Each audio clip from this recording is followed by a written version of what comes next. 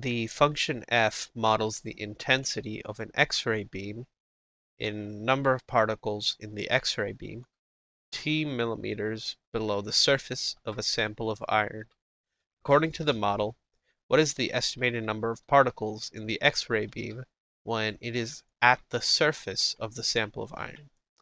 So we have this kind of surface made of iron, and this model tells us the intensity of the X-ray beam in number of particles as we go down away from the surface of the iron.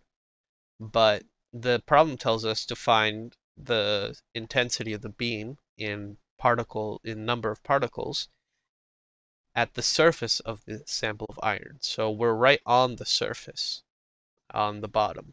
So that means that we need to find the value of this function, f of t, when the value of t is 0, because 0 millimeters below the surface of the iron is the same as being on the surface. So we just need to find the value of f of 0 when t is 0. So we just need to plug in 0 for the value of t.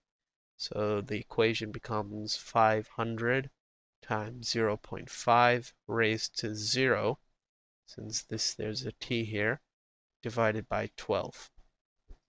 So we can simplify that, because 0 divided by 12 is just 0.